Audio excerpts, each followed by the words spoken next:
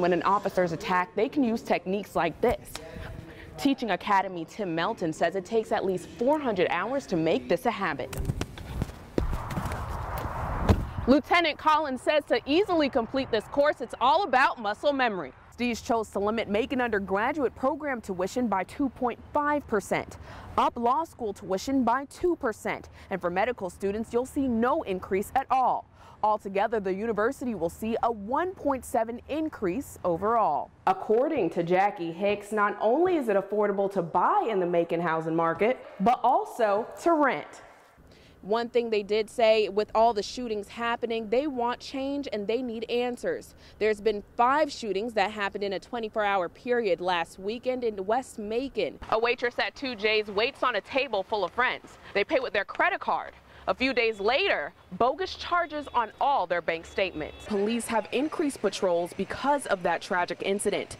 Down here, you can see a makeshift memorial with flowers and candles, all in remembrance of that Winter Park High School student.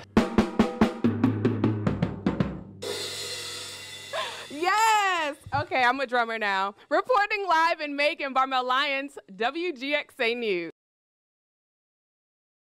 We broke the law and we accept those consequences.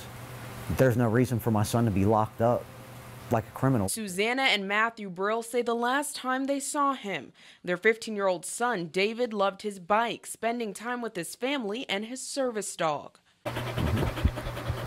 My child no longer has that. He no longer has hope.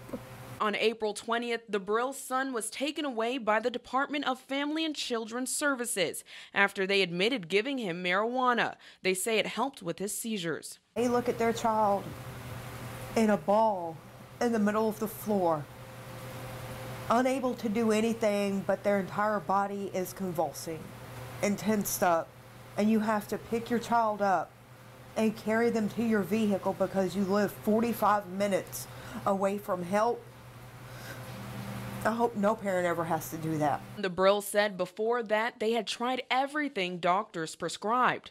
Oh, he's still having seizures, let's up it again.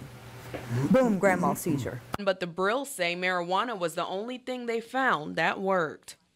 There's no words to describe the hopelessness. Twiggs County Sheriff Darren Mitchum says his deputies' hands were tied when they issued warrants for the Brills' arrest. The fact is, as of today, marijuana is not legal in the state of Georgia to possess or smoke or use for recreational use. Susanna and Matthew Brill say they haven't seen their son since April 20th, and they want him back home. The biggest thing I'm missing a 5-year shadow.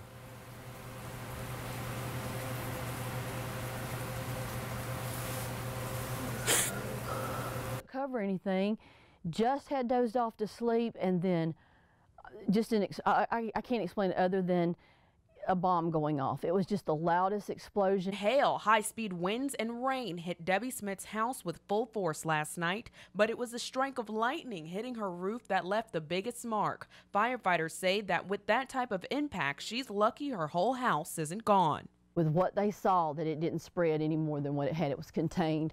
I mean, and it needs to be fixed, and there's damage, but they said it could have been a lot worse. Charred debris now covers the floor of Smith's home.